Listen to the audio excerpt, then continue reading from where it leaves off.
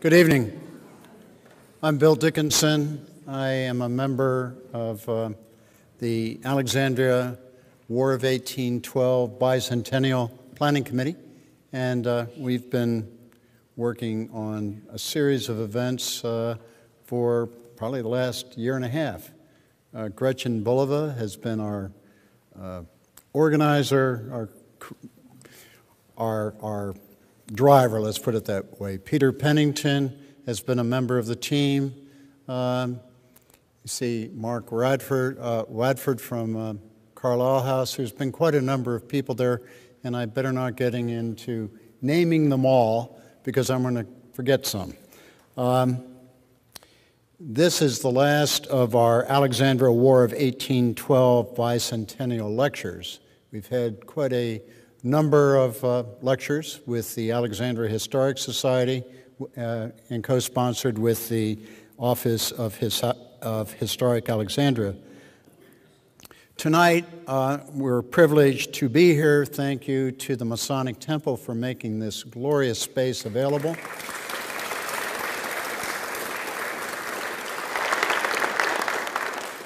And also to the law firm, which is sponsoring this event tonight, of McGuire Woods.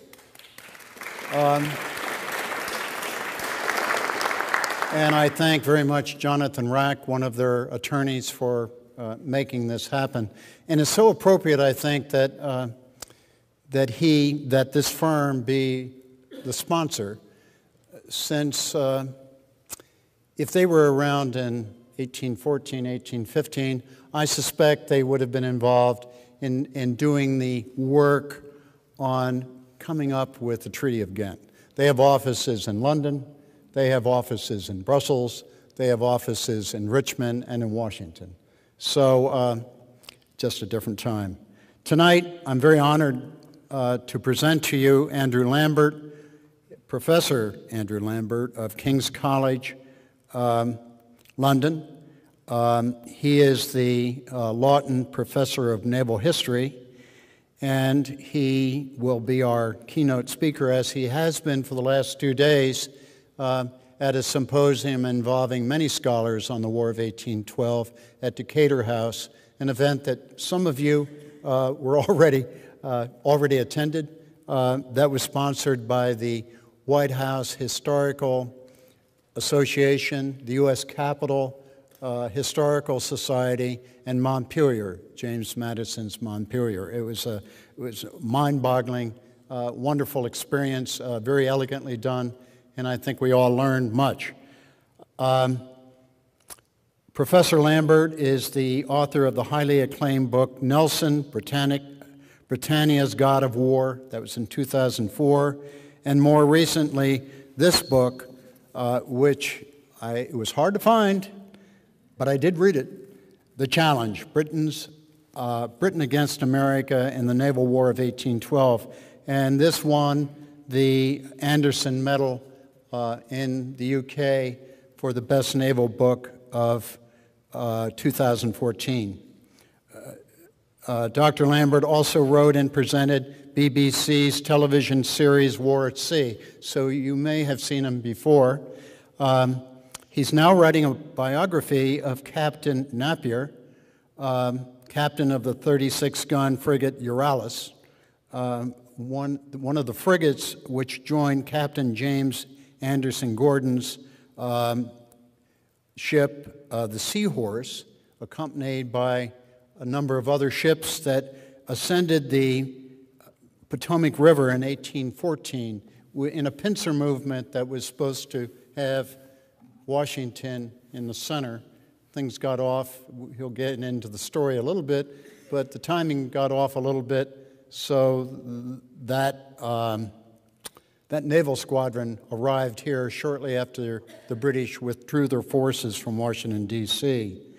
Captain Napier would become one of the most popular and visionary British admirals in the Victorian era, and he made some interesting observations about his stay here in Alexandria. I should point out that prior to the war, prior to the declaration of war against Britain in 1812, Alexandria's economy was booming, and it was primarily because of the export of flour and grain to the West Indies and also to Europe to support Britain's armies. We were a Federalist city, and we were in a state. We were also part of the District of Columbia, and that should be remembered. But in an ironic way, we were feeding the British Army, and I'm sure Dr. Lambert will get into that. So with that, I am going to turn you over to Dr. Lambert, and I think you're going to find his look at Alexandria and how it sat in the world, how it sat in this country, and how it took its place as far as the global economics of the day. Very interesting. So, Dr. Lambert.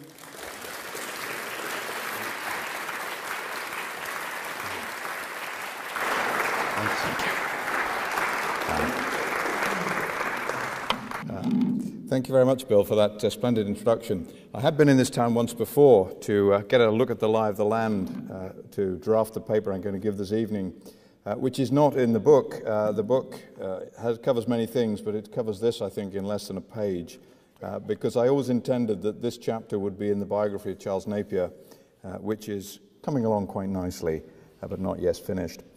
I don't want to talk about the War of 1812. I want to talk about the War of 1814, because everything changes in 1814. In April, Napoleon Bonaparte abdicated. The greatest war that Europe had seen in 300 years came to an end very dramatically, very suddenly, almost before anybody was ready for the war to end. This grand war had finished. And there is the German view of Napoleon going from Emperor of the World to Emperor of Elba, which is the kind of island you have in the middle of the river out here. It's really not very big. Many Americans, particularly in the administration, who were rather fearing that they'd get some of what their own medicine, expected a full-scale British invasion of the United States. The British would send their victorious army from the Spanish Peninsula, led by the unconquered general, the Duke of Wellington, and they would come over here and do something they hadn't been able to do in 1812 or 1813. But the British were actually far too busy rebuilding Europe. As far as they were concerned, this was a small war. It was a sideshow. It was caused by the Napoleonic Wars, and they had to get Europe put back together again as soon as possible because their national debt had ballooned and they needed to rebuild a European state system that would allow them to trade their way out of deficit. This may sound a little familiar to us today. So they looked at sending 20,000 troops, and then they worked out they didn't have enough troop ships, they didn't have enough troops, they needed to keep control of Ireland, and above all, they needed to keep the rest of the Europeans in line so they could secure their real war aims, which were the preservation of their maritime belligerent rights, the very things the Americans have been complaining about. So they sent neither a large army nor a significant increase in naval force. Instead, a small force of British troops, around 4,000, was sent to join the fleet that was already operating very successfully in the Chesapeake Bay under Admiral Sir George Cockburn. He was reinforced by Major General Robert Ross, very successful junior commander from the Peninsular War. A similar number of troops were sent up into Canada to bolster the front and to launch a preemptive strike onto Lake Champlain to block any American advance. Most of these British troops had not fought under Wellington in the Peninsula. They'd actually been part of the Mediterranean garrison, but they were long-service, hardened, professional regulars. And they were escorted across the Atlantic by a small force of British frigates that came out to reinforce the blockade. This is Lord Castlereagh's map of the War of 1812. It tells you what the British think is important, and what is important is not America. It's getting Europe put back together again. The frigate Euryalus you will see here. This is the aftermath of the Battle of Trafalgar. That's Lord Collingwood's flagship, the Royal Sovereign, and Euryalus is towing her into Gibraltar after the Titanic battle that settled the fate of the world in October 1805. When she arrived in North America, the Euryalus was commanded by Captain Charles Napier, seen here slightly later in life. Napier was only 28 at the time he arrived on the Potomac. This is Napier in his early 40s, by now a much decorated He has decorations from several countries. A lot of those are Portuguese. He solved their political crisis for them in the 1830s. Napier was already an outstanding exponent of amphibious warfare. He'd been at war at sea since 1796 when he joined the Navy as a boy. He'd seen continuous service with a one-year break for the brief Peace of Amiens, and he'd risen to command through acts of unparalleled brilliance and daring. I'll only mention one of them because I think it's relevant to look at this man's operational track record and his style. Small island of Ponza, which is just off the coast of Naples. It was a forward observation post for the Neapolitan government and held off the British blockade of Naples. In the summer of 1813, Napier took a detachment of British troops on board his ship, the HMS Thames. He joined up with another ship, HMS Furieuse, and they waited off the island for perfect wind and weather conditions, and they then sailed in, and they parked their frigates right alongside the mole, having made a 90-degree turn in a very difficult navigation. They disembarked the troops so quickly they took the battery before it could fire a second round, and they then chased the garrison all the way up to the hill to the watch post at the top and captured that at the point of a bayonet without a single fatal casualty. This was an astonishing feat of arms, and everybody in Britain knew that this was an exceptional officer. It wasn't his first brilliant deed, but it was, I think, a straw in the wind for what was going to happen here. This man knew his business. He was very good. He was very smart. He'd been a keen student of the war in America. He was very engaged with what the British Navy had had to go through, how the problems they'd had dealing with privateers, and particularly with the American frigates. He'd studied Captain Sir Philip Brooke's ideas on ship discipline, ship command, gunnery, so he ran his ship like Philip Brooke had run the Shannon, the ship that took the Chesapeake in only 11 minutes. This was a well-ordered ship. It was ready for battle. Napier and his squadron reached Bermuda on the 29th of July, 1814. Most people here think the war was over. He's getting here very late. And he comes under the command of Vice Admiral Sir Alexander Cochrane, who had been his commander-in-chief earlier in his career. Cochrane, a man who really didn't like Americans. They'd shot his brother's head off at the Battle of Yorktown, and he had a bit of a grudge. Cochrane had seen two of Napier's most brilliant exploits, the ones that got him made a captain back in 1807, and he knew exactly what he was getting when Napier rejoined the flag. This was an outstanding officer with a tremendous track record. They arrived in the Chesapeake Bay on August the 11th. Napier exchanged signals with HMS Seahorse, commanded by Captain James Alexander Gordon. There is the Chesapeake. I think you are all rather more familiar with this than I am. And there, of course, is the bit we're going to talk about tonight. Here's James Alexander Gordon, often thought to be the model for Horatio Hornblower. Certainly that's been argued quite recently. A convoy of transports were then coming to anchor in company with Admiral Cockburn. The British were assembling an amphibious strike force on the Chesapeake, and they were going to attack somewhere in Maryland or Virginia, or both. And Washington was wide open to the sea. Afternoon on the 14th, Napier sent his small boat out to sound ahead as the Euryalus led a squadron towards the Potomac with St. Mary's Lighthouse to the west. When you get down the Chesapeake, of course, the river is enormous, and yet it's still quite shallow. He came into contact with Admiral Sir George Cockburn's flagship, HMS Albion, which had just been up the Potomac scouting for what was going to happen. And Cockburn is the presiding genius of this operation, not just the attack on Washington, but also the naval attack up the Potomac. This is all his doing. You know, here we are in the presence of one of Nelson's greatest protégés, a man so brilliant that when he finished doing this, they sent him to deal with Napoleon and take him to St. Helena. On the 16th, they were sounding again when the troop convoy came in sight. These guys have crossed the Atlantic. They've stopped at Bermuda, but they haven't got off the ships. They've just picked up a bit of food and water. They've trudged their way up into the Chesapeake. It's now pretty hot and sweaty. These guys have been cramped in a ship. They've not had any exercise, and they're going to launch an attack with guys who've been on a big transatlantic sailing ship voyage. They've lost a bit of condition, and this will be an issue. Cockburn had planned the whole thing. He'd got it all sorted. He'd done his work. He'd broken up the Maryland militia. He'd planned the attack. They would go up the Patuxent, and they would cross country if they got half a chance, all the way to D.C. They were not going to stop. When he arrived, Admiral Cochrane found Cockburn in position with a plan. The troops arrived, and it was necessary to rub out Commodore Barney's gunboat flotilla on the Patuxent. So that was point number one. Then they would follow on if the local resistance was weak. So, early on the 17th, the whole fleet upped anchor and sailed for the Patuxent. But shortly after they did, the signal flew from the flagship, the Tonnant. Napier, Gordon, and their squadron peeled off and headed up into the Potomac River. It was a critical part of George Coburn's strategy. It was a diversion to draw American forces away from the Washington attack. It was also a way of pincering the movement, but it was also opening up a second retreat. If the British Army gets to D.C. and big forces come down from Maryland and the north, they can take a river road home. So this was a lifeboat maybe for a raiding army, because 4,000 men conquering D.C., that's not a lot of troops. The British have no possibility of holding the ground. They can only raid and depart. So Cochrane is putting Plan B in place with this operation. And this is a serious operation of war.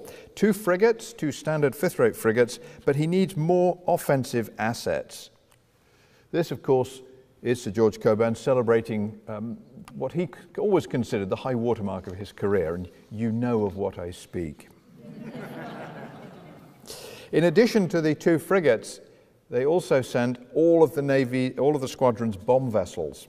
Now, a bomb vessel is an unusual craft. It's a bombardment platform mounting a 13-inch and a 10-inch muzzle-loading mortar, firing heavy exploding shell. And these things were the key to power projection against strong positions on shore.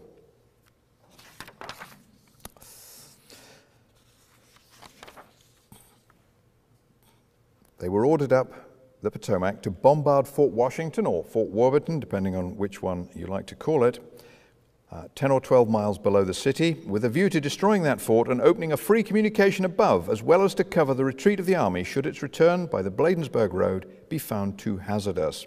Those are Admiral Alexander Cochrane's orders. So they have a mission. They have to get up there, get past the fort, and open the way home. James Alexander Gordon, like Napier, a Scotsman with a very long track record of outstanding action. He'd lost his leg in a frigate battle. He'd fought in a very famous frigate battle in 1811 off the Adriatic island of Lissa, where Nelson's great protege, Sir William Hoste, trounced a French and Venetian squadron. And these 2 men were expert coastal warriors. They knew about operating on the shore, inshore, on land. They were amphibious as well as open ocean. The other vessels of the squadron were the bomb vessels Devastation, Etna, and Meteor. The British always called their bomb vessels after terrible things. Each armed with 2 mortars, and the fireship sloop Erebus, which was armed with Congreve rockets. So this is a new development, a rocket-firing warship. There was also a small sloop to carry messages up and down. The bomb vessels and the mortar vessel were armed with light cannon for their own defense. So they could defend themselves, but their main offensive armament was different. The mortar is the key weapon in this story. They could fire a 13-inch shell out to 4,000 yards, way beyond cannon range. Bombs carried around 200 of these shells and 140 incendiary carcasses designed to set fire to wooden buildings. And their critical weapon turned out to be not the big mortars, but they carried 5,000 one-pound shot, a bit smaller than your fist, designed to be fired 200 at a time as an anti-personnel weapon. This was really good for getting the infantry out of the way. Not very nice, one-pound shot. 240 barrels of gunpowder to send all of this on its way. The rocket vessel was a real novelty. Here's a bomb vessel. The bombs are behind these covers. The ship would have been fully rigged as built. They're very heavy, stout vessel designed to absorb the recoil of these very powerful weapons. The mortar weighs about 13 tons. That's a solid cast iron lump. And here is the Erebus firing rockets. It looks like she's blowing up, but in fact she's just launching a rocket or 2. And many of these weapons will be fired during this operation. So the key target is the fort. If they can get past the fort, everything else should open up. But this is not an easy task. The fort is on high ground. It should be well armed. It should be defended. On the first day they sailed into the Potomac, they had charts that Cockburn had made that took them right up to the kettle bottoms, but only right up to the kettle bottoms. No British ship had been through the kettle bottom shoals because Cockburn deliberately lured the Americans into the suspicion that the British couldn't get past them. He deliberately went there and turned round. He made it look like it was just not possible for big British warships to get up there. And of course, the American Navy never sailed fully equipped warships up to Washington Navy Yard. They all stripped them of stores, got them very light to get them over the shoals, and took a long time to do it. So this was not something that the Americans had anticipated. Once they got to the kettle bottoms, they constantly ran aground, as you might expect. These are deep draft frigates and bomb vessels. They don't have a chart, and of course the shoals move. A very difficult operation of war. How do they get through the shoals? They row the anchor in a rowboat ahead, they drop the anchor, and they run around the capstan and literally physically haul the ship through the shoals. With a crew of 300, some brawny sailor lads, they got through, but it was very heavy work. Required several extra tots of rum to propel them. The Royal Navy works well on a full belly and an ample tot. On the 21st, as they're doing this, they have to fire shot and shell into the woods alongside the river, because if the Americans had been smart, they'd have put marksmen in the woods alongside the river and fired on the guys in the boats, because you can't row an open boat with people firing at you from the banks. This wasn't done. But the British were worried about this new American invention, the torpedo. Not the modern torpedo, of course, just an underwater explosive device invented by Robert Fulton and used in several occasions up on the New England coast. As you can see from this British cartoon, the British were not overly impressed. A lot of sound and fury, but not a great deal of success. Jack Tar is saying, "Blow up my hull indeed. You may kiss my taffrail, Mr. Yankee Doodle," he's turning the other cheek, as they say, in that Christian gesture so familiar from the Bible. So if the Americans had a chance to block that attack, but they didn't get any light guns down there, they didn't get enough manpower down there to try and break up that movement, because they really hadn't anticipated it. As late as the 24th, the squadron was warping up, and then they quickly made sail. As soon as the wind comes up in the right direction, they get the boats back in, they get the sails down, and they sail as far as they can. And that becomes very much the pattern. On the 16th, there were Virginia militia in the woods, commanded by General John P. Hungerford. They'd been tracking the squadron, but they just didn't have the firepower to do anything about it. When the British saw them, they opened fire on them to drive them away from the riverbank, to keep them moving. On the 7th day inside the Potomac, the squadron could see in the distance the grim red glare that marked the destruction of the public buildings of Washington. As you know, Cockburn had cornered the American gunboats, he destroyed them. The British Army had then marched across country, defeated the Americans at Bladensburg, and left their calling card. One of the speakers at today's lecture reminded us that more damage was done to Washington, D.C. by the United States Navy than by the British. The British burnt about half a dozen public buildings. The American Navy burnt the entire Washington Navy Yard, which was a much bigger complex, and several warships. So the score on that one was at least 5% of Washington was destroyed by each side. But the big burn was not the White House, which is a stone building. It was the Navy Yard, which was full of wood, timber, warships, cordage, and inflammable stuff. That was the fire you could see from down here on the Potomac. So the operation had failed. They hadn't reached DC in time to provide this alternative way home for the main British Army. They'd warped from dawn till dusk, the crews literally hauling the ship through the mud, and they'd still not managed to do it. Two of the best captains in the Royal Navy. The next day, Napier landed under a flag of truce to visit the nearest farm on the river. The owner and he, quote, homely daughters. I'm not sure what homely means, but I don't think it's a compliment. Didn't seem unduly troubled by the presence of British ships, happily regaling the Britishers with a glass of local peach brandy, which I bet took the roof off their heads. The American concluded his guests would not get beyond Maryland Point because the river was too shoal, and his only concern was to preserve his valuable slaves from the depredations of the British, who he'd been told had come to steal them. Of course, they hadn't. Napier learned nothing useful about the navigation, but he did understand that the locals really weren't very interested in fighting. As far as Mr. Farmer was concerned, if he could keep his personal possessions, he was quite happy.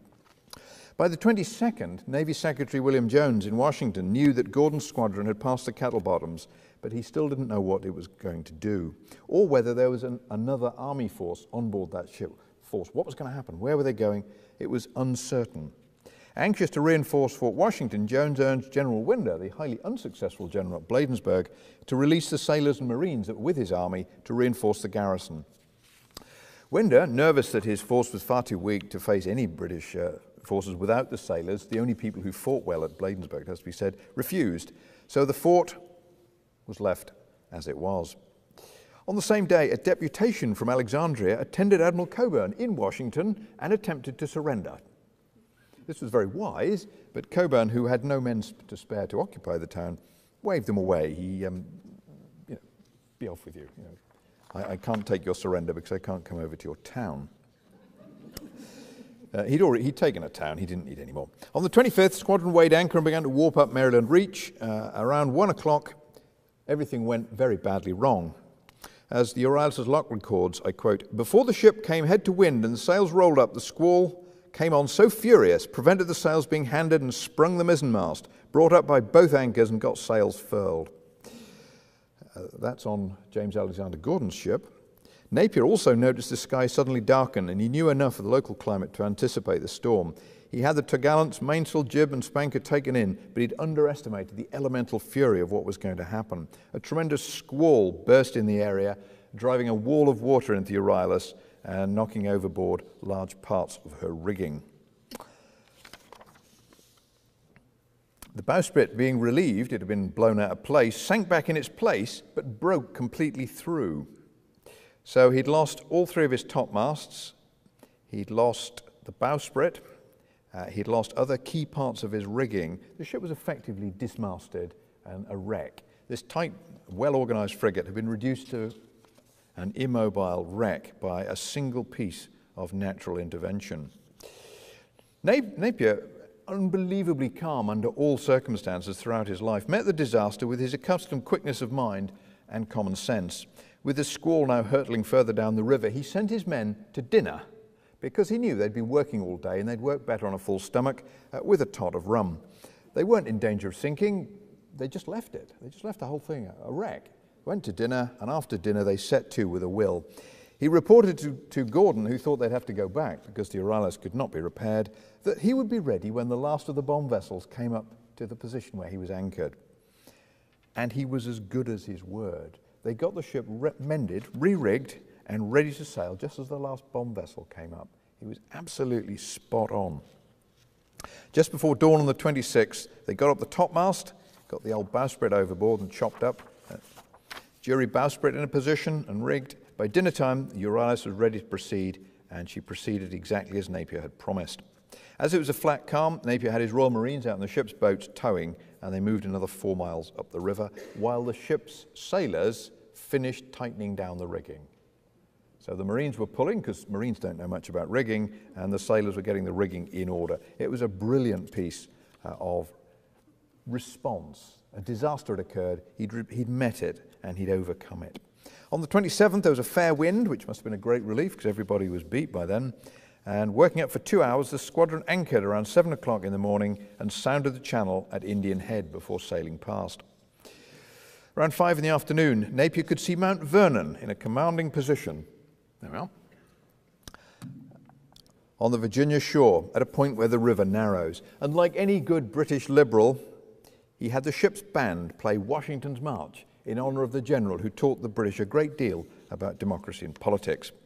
Had he been a Tory like Cockburn, he might have landed and burnt the place, but you were very lucky he was a liberal, otherwise you'd have one less local landmark. The Royal Navy was very divided politically, although they were all on the same team when it came to fighting the enemy. Shortly after that, the prospect of Fort Washington opened ahead of them.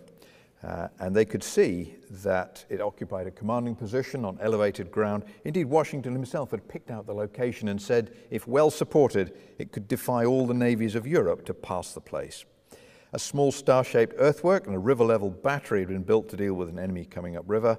If hostile ships could pass the fort, it would be defenseless. It needed some support. It needed some block ships, some gunboats, it needed some troops. It needed to be well held but it was a very strong position if held. Could have been truly formidable.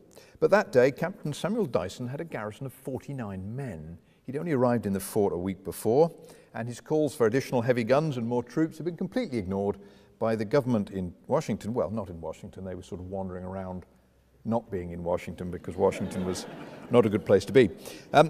General Dyson, Captain Dyson had asked General Winder for patrols, he'd asked for information, he'd asked for all kinds of things, and he'd received nothing. Nobody had told him anything.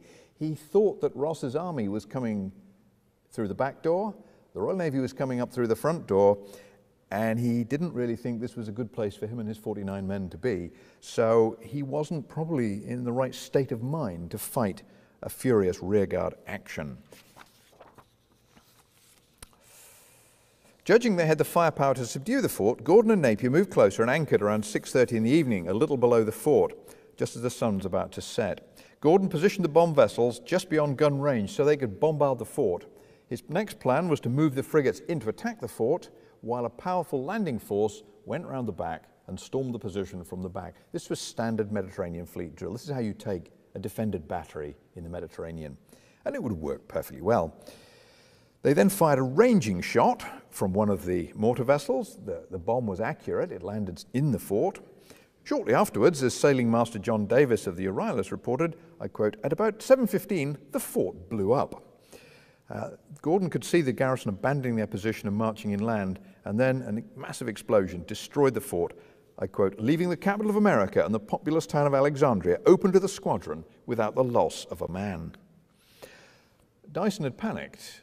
He had no information, he had no knowledge, he faced a powerful enemy who seemed determined to attack, and he decided not to try the experiment of defending the position. He took his men and left. He blew up the fort, and he crossed the river, and he carried on until he was 4 miles north of Washington. He didn't stop anywhere until he was well out of harm's way. The lack of information, I think, is critical. The sounds of gunfire and the thunderous explosion of the fort and the magazine were heard in Washington, where Commodore Thomas Tingy was trying to restore some kind of order to the devastated Navy Yard, and it obviously seemed the Brits were coming back for round two. Everybody else was a bit worried as well. Poor old Dyson, he probably did the best thing he could under the circumstances, but the administration needed a scapegoat, so he was court-martialed and cashiered for destroying government property. Thomas Tingy, who'd burnt the whole Navy Yard, wasn't, but he had orders from a superior, so that was okay. But the destruction of Fort Washington, and here's a 1937 view, which I think really gives you the point. It's not very wide there. You're on high ground. The gun battery, I think, is down here at the time. It's a tremendous position, and if well held and properly fortified, but it wasn't. At first light on the 28th, the squadron shifted anchor to a position close under the fort. They sent landing parties to complete what the Americans had started, mostly by knocking the trunnions off the cannon and chucking them in the river so they couldn't be used on the way back. Nobody wants to be fired on by the same set of guns twice. One man deserted. He was a Swede. He decided to become an American. It took them 2 hours to do that.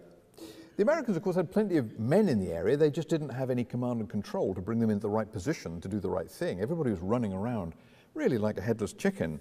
The only people who knew what they were doing were the two Scots captains, and they had a very clear idea of what they were about. They were going to make a lot of money. Never underestimate the enthusiasm of Scottish officers for a bit of swag. The problem facing Alexandria was quite serious. The Alexandria militia had been called out, and they were wandering around somewhere in Maryland because General Winder hadn't told them what to do either. They weren't at Bladensburg, but they weren't in Alexandria either. And Winder had even commandeered the town's own bought and paid for pair of 12-pounders. So there were no guns, no troops, nothing. In effect, the delay of passing the Kettle Bottoms reversed Coburn's original plan. Instead of Napier and Gordon opening the way for the army had opened the way for Napier and Gordon. So the whole thing had now turned on its head. This was now the main attack, because the other attack had finished. While the threat of American bayonets halted the slide into panic in Washington and persuaded the good men of Georgetown not to follow Alexandria's example and surrender, bayonets would not recover command of the river. And having burnt the bridge, they weren't going to get any troops across the river very quickly either. So here's the waterfront of Alexandria. That's the only one I can find. I suspect you've all seen this one, but I might have to give this lecture to people who've not been to Alexandria, so I thought I'd better show them what it looks like.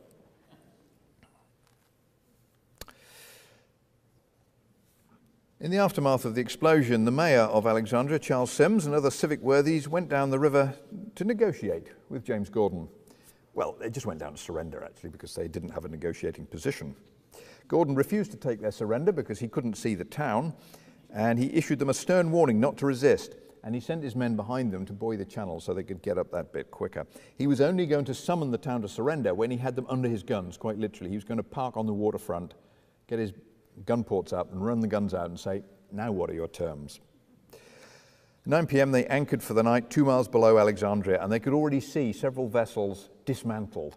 Basically, most of the ship captains had stripped their ships out and scuttled them because they thought the British would just sort of leave them there. They'd underestimated the Scotsmen again.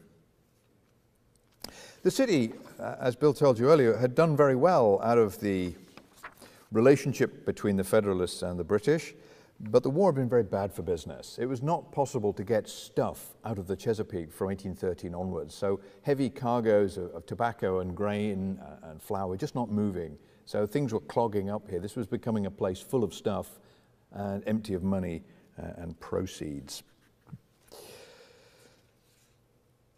At 4 a.m. on the 29th, the squadron began warping up to the town, again hauling on the anchors. They set sail at 10:40, and they anchored off the wharves shortly after noon. James Gordon made the burghers of Alexandria an offer they simply could not refuse. They were 200 yards off the waterfront, broadsides directed. In return for an undertaking not to make a nuisance of themselves, that is the good burghers, the British promised not to damage private property or molest the inhabitants. That's exactly what you want if you're the mayor. You know, these guys are going to be in the town, but they're not going to do any damage. They're nice enemies. In return, the town would deliver up all naval and military stores, all ships, including those recently scuttled in the river, which were to be weighed up by the locals, and all of their cargoes were to be reloaded, again, by the locals. The British would pay in cash for any food they required, and they took delivery of several £100 of beef while they were here. In fact, they left the last consignment on the jetty as they left. But they paid in good government British bonds. So it was good business having the British in town. A lot of hungry sailors, and I bet the bars did a roaring trade. There's nothing like a bar for a thirsty sailor. I think a lot of people in Alexandria probably quite liked having 600 thirsty Brits in town.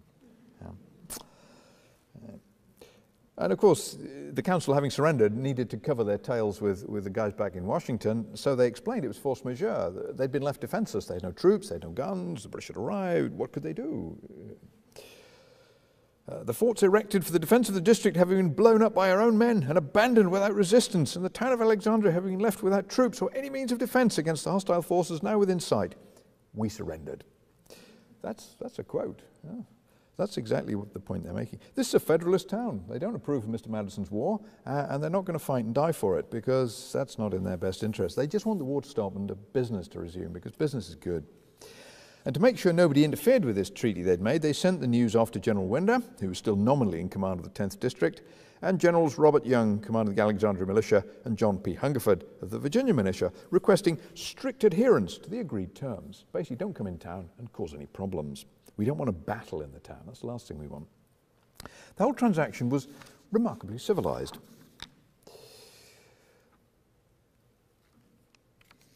Very rich target. After the destruction of Washington, it was by far the richest target in the area, so very attractive.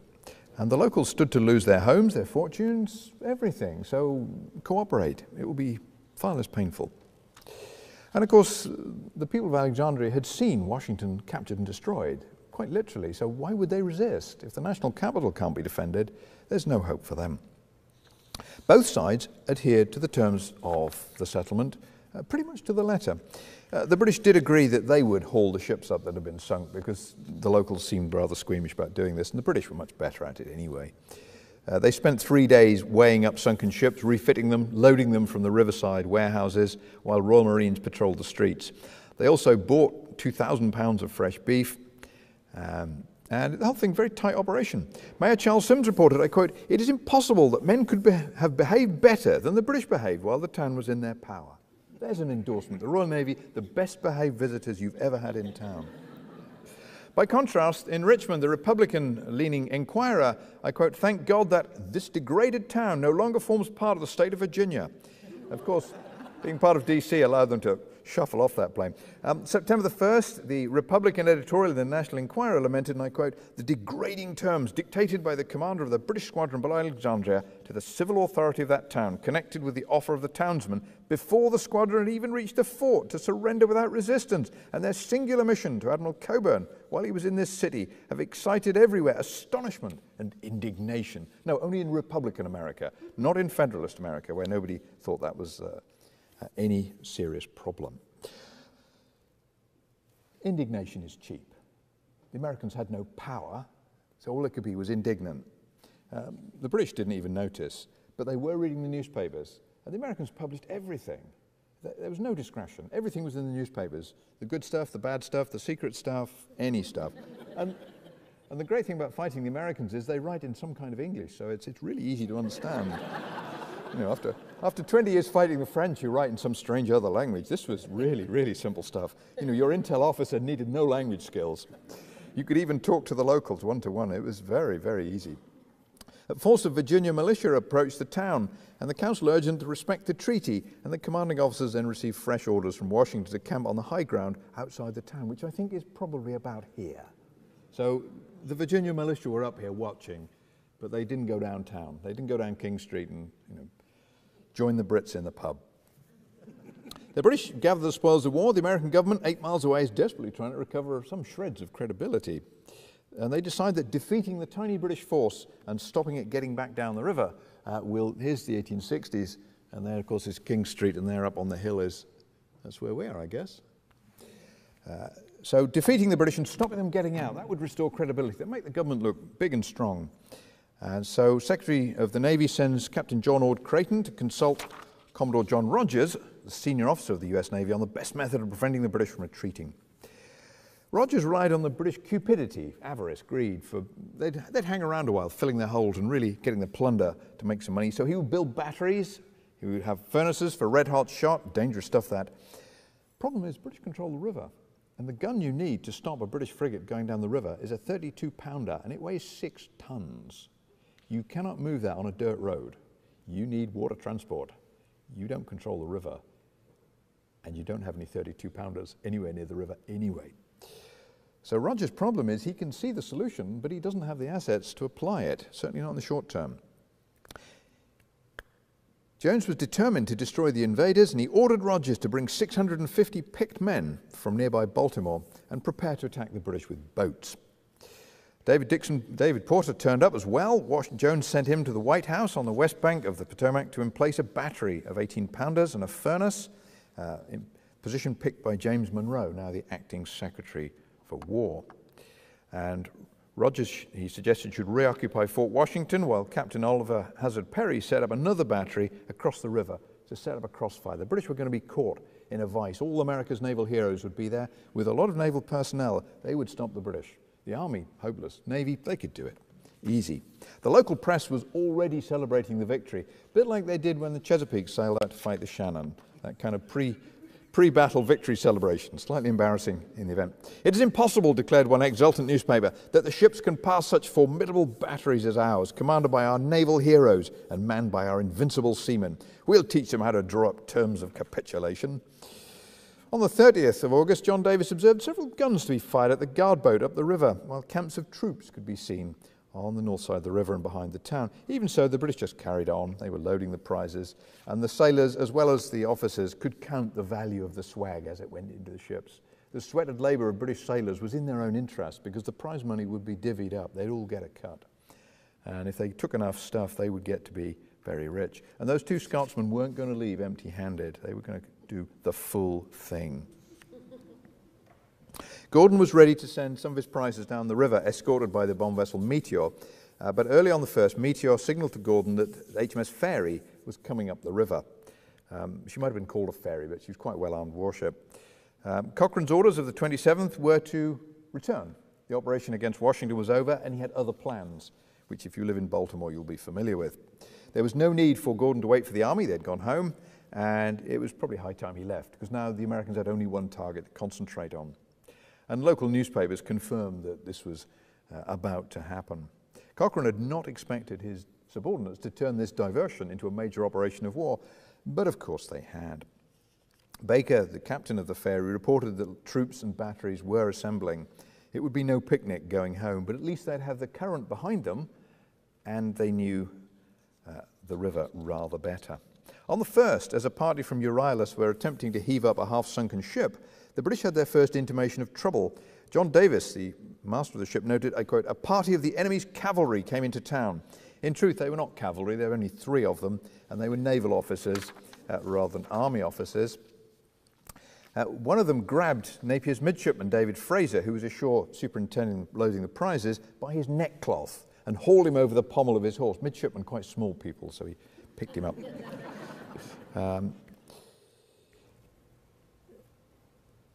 The kidnappers then galloped off, but fortunately for all concerned, Fraser's neckcloth was obviously cheap and rather badly made because it split and he got away. He ran back towards his boat crew, who picked their weapons up and fronted up, and the Americans thought better of this. The bold horsemen were in fact Captain David Porter, USN, whose new ship, the USS Essex, had just been destroyed in Washington Navy Yard. That was the second Essex he'd had destroyed in a single year.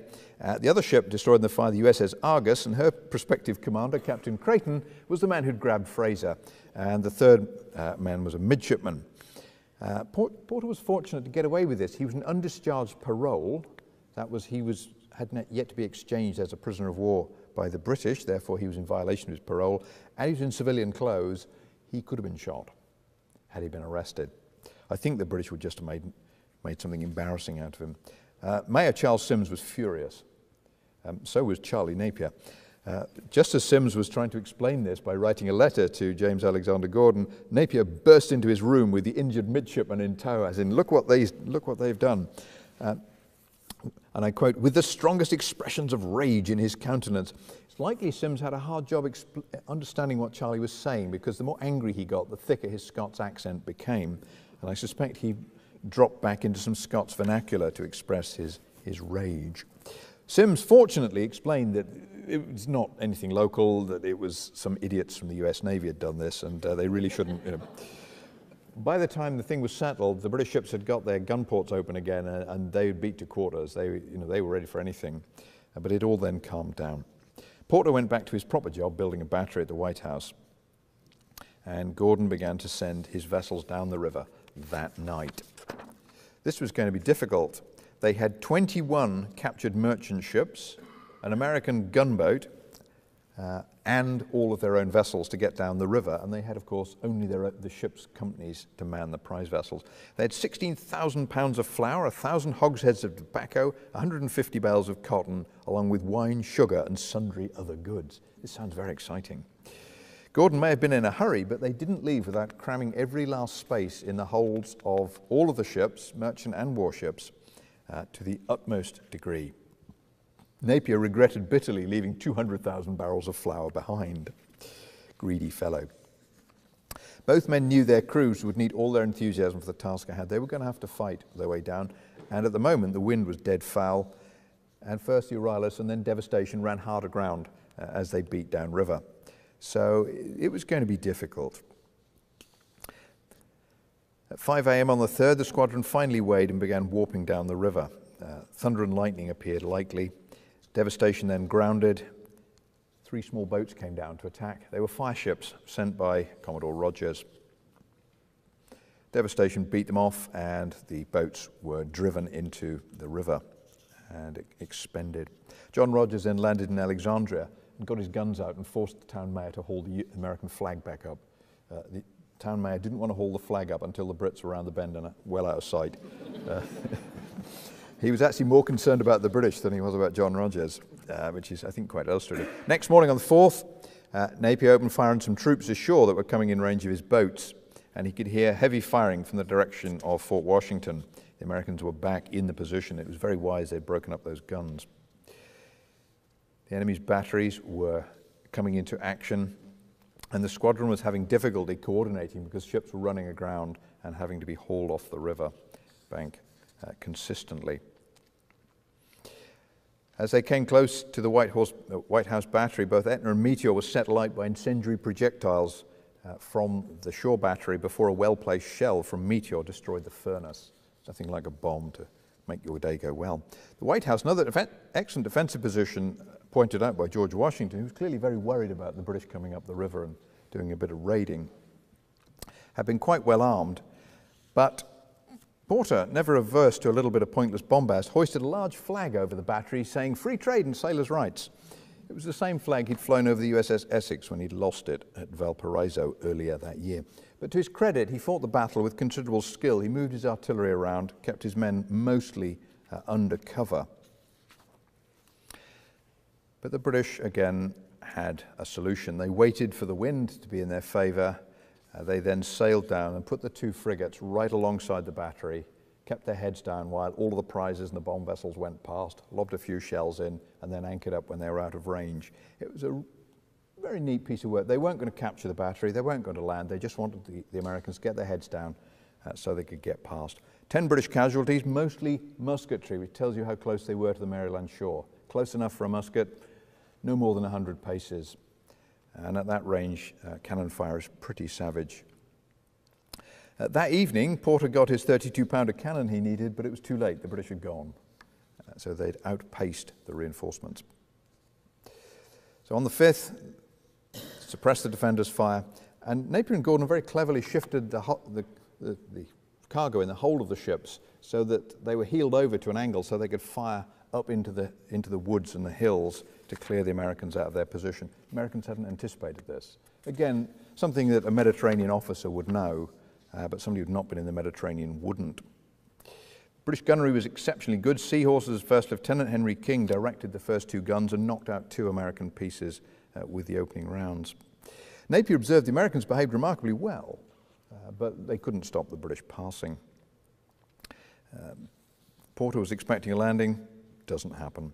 They drove the Americans out of their works and sailed past with some loss, more to the Americans than to the British. Towards the end of the action, Napier was hit in the neck by a rifle ball fired almost certainly by a Virginia militiaman from Jefferson County. I can't remember how I know this, but apparently they were American riflemen from Jefferson County, and it was a rifle ball. He was saved from serious injury by the thick collar of his coat. But while the captain of the fleet later brushed it off as a minor thing, and Napier remained in action, for the rest of his life, his head hung to one side. It certainly done some damage to one of the vertebrae, and his neck was tilted permanently to one side. That was his 3rd serious injury in the Napoleonic era. Once the frigates had sailed past, David Porter gallantly sent a torpedo after them. This one had been personally made by Robert Fulton, but it exploded harmlessly. In the evening, the convoy approached Oliver Hazard Perry's battery at Indian Head, but despite Porter's heroics, Perry simply hadn't had enough time to get more than one serious gun into position. So the British essentially do the same thing. They get a ship which is run aground off the shore. They then get the frigates in position to suppress the enemy's fire, and late in the evening, they run past the battery after dark. Erebus, the ship that had been afloat, that had been aground, is got off, firing salvos of rockets, which at night must have been quite impressive. Salvos of Congreve rockets. Two British sailors on Euryalus were killed and were buried in the river. 3 wounded men would linger, but they too would die shortly afterwards. As they approached the Kettle Bottoms the next day, the bigger ships unloaded some cargo into the smaller prizes, but even so, they managed to get aground several times. But by now, the Americans were no longer harassing them, and they were able to get on their way. On the 8th, the frigate HMS Havana sent a boat up to Gordon, and at 1300 that day, they anchored up in the Kettle Bottoms. They rejoined the flag on the 11th, leaving the Potomac. Once the Potomac squadron rejoined, Cochrane's flag captain, Sir Edward Codrington, had an opportunity to discuss the raid with Gordon and Napier. Codrington was a brilliant officer. His performance at Trafalgar was probably the most sophisticated of any captain on that day. I quote, "They overcame difficulties which could have dismayed many men in either of the two professions. And they brought out 21 prizes, many of which they weighed, caulked and mastered, as well as loaded, and then forced their way through the most difficult shoal navigation in spite of batteries erected to stop them and a vast number of troops firing down on their decks in their narrow parts. The frigates were even obliged to take their guns out on account of getting aground and put them in again. In short, it is nothing less brilliant than the capture of Washington, and those employed deserve laurel crowns. Cochrane agreed. The operation had, and I quote, exceeded my most sanguine expectations. In an operation lasting 23 days, the British squadron had pushed up to the head of the navigation, destroyed a significant fortress, seized a major town, taken an extensive haul of prizes, and returned with minimal loss, despite the best efforts of a thoroughly armed American government. William James, the preeminent naval historian of this war, a contemporary of it, and British, as you'll probably gather from what he had to say, reckoned that this, of all the great operations of the long wars from 1793 to 1815, was the finest coastal operation of the era, and I quote, the most brilliant of the many detached operations of the American war. Gordon's reward would be a detached command in the Gulf of Mexico, where he hoped to make yet more prize money. Napier went off to fire those rockets that are in the national anthem that you sing. He literally fired those rockets. He was in command of the squadron that went up the ferry branch of the Patapsco on the last night of that operation. Gordon recorded, and I quote, "To Captain Napier, I owe more obligations than I have words to express," stressing the remarkable refit of the Euryalus after the tornado on the 25th. Napier knew the success of the operation reflected the outstanding skill of every officer and man in the squadron. It wasn't two clever captains, it was an astonishingly good professional team. Some have argued that the Potomac raid actually delayed the attack on Baltimore and thereby aided the Americans. In truth, it diverted American naval and militia forces, and particularly vital heavy artillery, which could never make it back from the Potomac to Baltimore at anything like the pace that the British were able to move. Rogers, Porter and Perry, along with scarce seamen, did manage to get back, but the heavy guns didn't. In responding to a relatively minor raid by a highly mobile British amphibious strike force, the Americans put their resources in a less important place. 2 days after they cleared Point Lookout, Gordon and Napier would be in action off Baltimore, and the British troops would land at North Point. 15 years later, Napier requested a testimonial, and here is the famous William Charles cartoon, which I think is just brilliant. Look how the hair is standing up on end, and this classical Minotaur is the ultimate emblem of British sea power, Jack Tar as Minotaur. Wonderful picture. 15 years later, Napier requested a testimonial of his services from Admiral Cochrane. And here's the Baltimore one, in which the Minotaurs are being driven away. It didn't happen like that. The Americans did not drive the British back to their boats at Baltimore. The British left of their own accord because there were not enough of them to capture the city. It certainly wasn't like that. And here is Charlie in his prime in 1840, capturing the Palestinian fortress of Sidon from the Egyptians. But 10 years before that, he'd requested this testimonial from Alexander Cochrane, his old admiral, the man who'd made him a captain and had commanded him in this campaign. Sir Alexander was happy to oblige. I quote, "When on the coast of America, you commanded one of the frigates sent up the Potomac to Alexandria to draw off the attention of the enemy while the army was advancing against Washington. Sir James Golden, who commanded the detachment, spoke in the highest terms of your conduct, as well as that of the other officers under his command, and the service performed on that occasion is well known at the Admiralty. I think you were wounded in the neck when on that service." Indeed he was. Napier went on to have the most astonishing career. He would be a mercenary in the Portuguese Civil War of 1833-4, which he settled in a single afternoon in a brilliant naval battle. He then became a general in the Portuguese Civil War and also helped to finish that. He then was the major reform figure in the Royal Navy, leading to the improvement of professional conditions for seamen and for warrant officers. He was the first man to build and operate iron-hulled steam-powered vessels, spending his prize money on a steamboat service on the River Seine, which are captured in art by J.M.W. Turner, the artist of Britishness, as the conquest of France. He said, "Waterloo is nothing." The plan was that the British Army would storm the American positions and the Royal Navy would attack at the same time. The Royal Navy set off as directed, and the British Army decided to stop for breakfast. And by the time they'd finished breakfast, Macdonough did a very good thing. He realized he couldn't fight the British on the lake, so he just moored up close inshore and said, "Come and get me." If the British Army had done their job, they'd have turned him out of that position and he would have been beaten.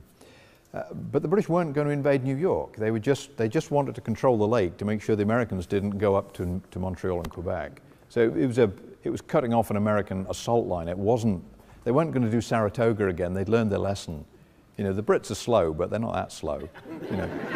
Once you get off the main waterway, you can't win in America. There are too many of them, and they're quite hostile, so you don't do that. You stick to the bits you control. The water lines of communication is the only thing the Brits are going to go for in this war, because they have no manpower.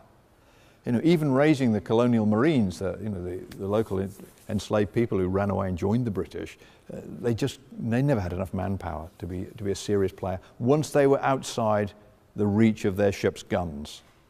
So British power is where the cannon can reach, which is about a mile and a half from the ship. So that's Britain's war against America. Anything further than that, they're taking a chance, as they did at Washington. How much truth do you think there is in the idea that we hear here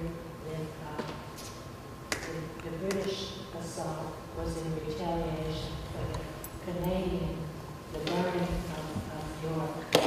Yeah, thank you for that. Was the raid on Washington and Alexandria a retaliation for the American destruction of what is now Toronto? Many Canadians rather wish you'd go back and do it again, because I think it's a rather ugly town. I know most of Canada quite well, and it's my least favourite Canadian town by a country mile.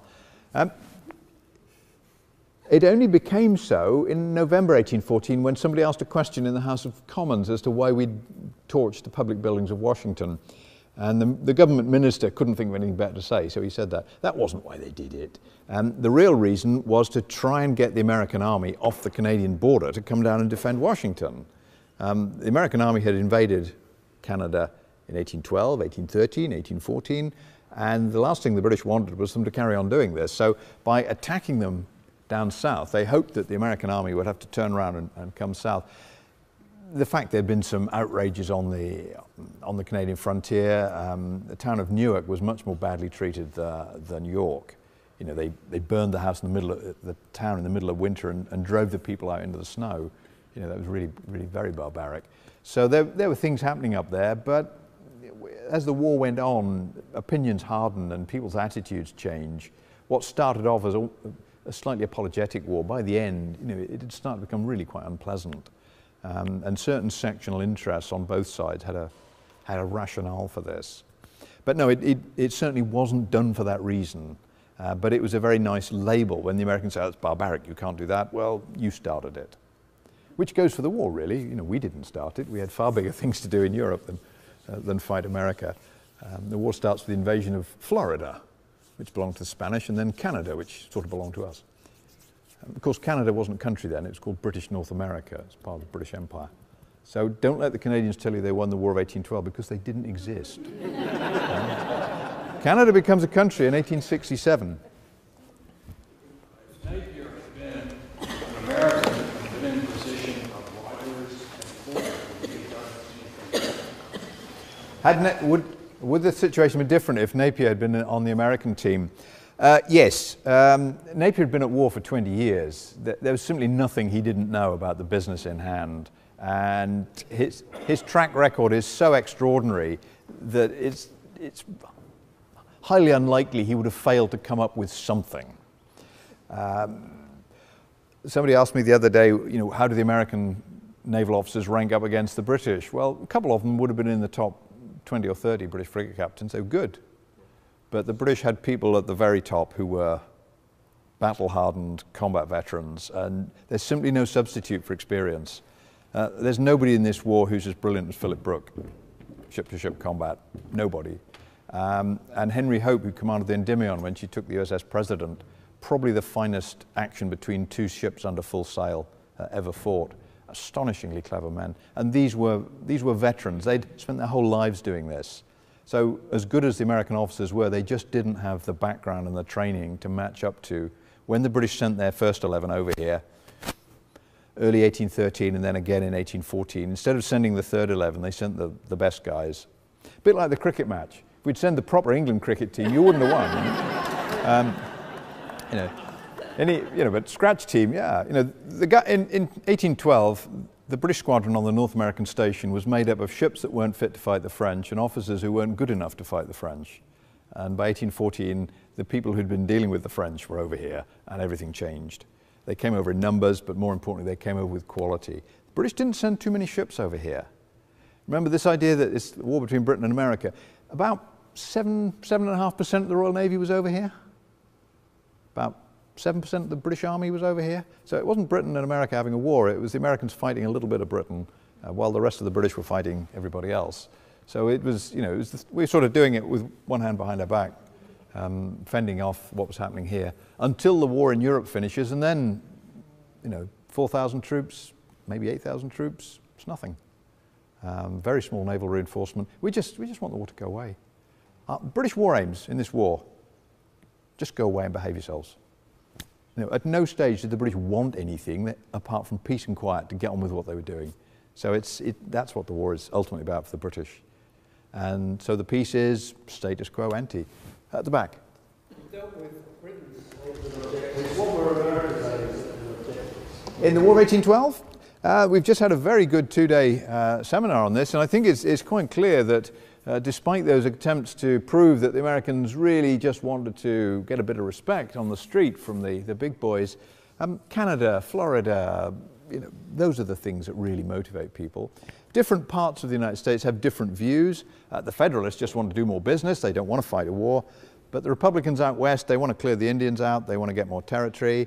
And they don't want the Brits up there interfering with the Indians and supporting their attempts to hold their territory. Guys down south want more land, plant more cotton on because they're using up the land they've already got. So there's an expansionist movement down there. You know, what's the Battle of New Orleans about? It's about the extension of plantation slavery. You know, what does Andrew Jackson's army do the day after the battle? They round up the escaped slaves. They don't chase the British back to their boats. You know, they're rounding up their property. That's what it's, and that's why they put that big statue in the square. You've seen the statue in the square in New Orleans. Andrew Jackson on his horse. It's just like the one in DC. And during the Union occupation in the Civil War, they put, he preserved the Union on just to annoy the locals. So American war aims are expansionist. And if you don't think they were, why did they invade Mexico in 1846? What were they after? You know, the United States is a land power, and it's concerned with more land. Britain is a sea power, and it's concerned with controlling the seas. The British have no capacity to rule large amounts of land. That's the lesson of the American War of Independence. You know, we don't have the manpower to do this, so let's do the other thing. If we control the seas, then we can keep what we're doing safe. That's what Britain is fighting for, the preservation of her maritime belligerent rights, the ability to blockade, to arrest neutral ships, to impress sailors, all that stuff the Americans complained about. That is British strategy. That is the basis of British power. If you take that away, Britain is a tiny little, weak, indefensible island off the north coast of Europe that can't even grow enough food to feed its own population. So if we give that up, we're toast. So attacking us to make us give that up with no real army and a pretty small navy, you're asking for trouble. British would have fought till the end of time to preserve those rights. They wouldn't let the Americans talk about them at Ghent, and they wouldn't let the Europeans talk about them at Vienna either. That's the deal. That's off the table. Anything else we can talk about, but not that. And for the next 100 years, the British rule the world because they have the power to break anybody's economy. How does the war end over here? America's bankrupt.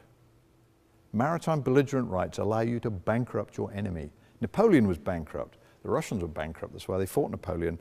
The Americans were bankrupt. That's British strategy. Burning a bit of Washington was most unusual. We very rarely got to the enemy's capital city, but we did get in their bank and take all their money. No money, no war.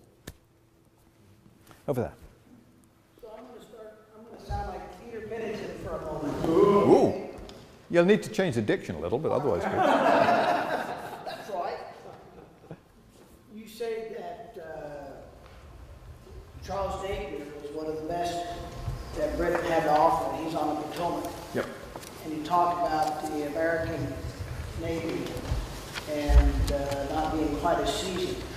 But yet, on the Potomac, you have our two best, Captain David Porter and Captain Oliver Hazard Perry, fighting against Napier. But they're on land, not on ships. Yep. And we still hold up the Potomac Squadron for 5 days, and because the main British fleet, the Chesapeake, can turn around and come up looking for them. So I think that's a pretty good deal. They didn't do too badly, but they still lost. That's a good question, though. Their objective was one. They did not lose their objective. Their objective was to annoy or destroy the enemy. Their objective was to destroy, and they failed. Not to annoy. At the end of the war, Napier comes back from... I haven't had a chance to read that, but I will, don't worry. At the end of the war, Napier comes back from Bermuda, where he's refitted his ship, and he's blockading inside the Chesapeake. It's early January. It's miserable weather. It's blowing a gale. It's pretty nasty out there. He's bored rigid. So he writes to Captain Charles Gordon, who commands the USS Constellation that's blockaded in Norfolk, and he says, you know what? You know that Shannon-Chesapeake thing? Why don't we just, got nothing else to do. Here's the Euryalus, so many guns, so many men. I promise that we'll do this properly for the honor of the flag. And Gordon writes back and says, yeah, you're on. I'm up for that too, because I've been sitting here for 18 months doing absolutely nothing, so, why, let's do it. And the very next morning, a letter arrives and it says, war's over. So there was very nearly a chance for the US Navy to have a serious go at Charles Napier at sea. They'd agreed terms. Brooke and James Lawrence never agreed to fight. Brooke's challenge never reached Lawrence. He went out anyway. He didn't need a challenge. So there was going to be one last frigate battle in the Chesapeake, which would have meant that instead of the score in frigate victories being 3 each, somebody might have ended up winning. It would have been could have been 4-3. I must admit, I do back Charlie because I think he was very, very good. But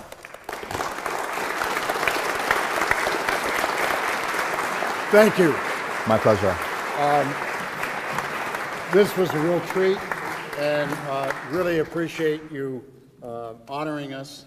I also would like to introduce Allison Silverberg, our Vice Mayor, the sort of heir to Mayor Stone. You have some explaining to do. Yeah, I will accept your surrender. And with that, I will present to the Professor our seal of surrender. There you are. Thank you very much. It's a great honor to be here. Thank you. Again, I want to thank McGuire Woods for their sponsorship and also for the Masonic Memorial and allowing us to use this fantastic space. So thank you very much and good night.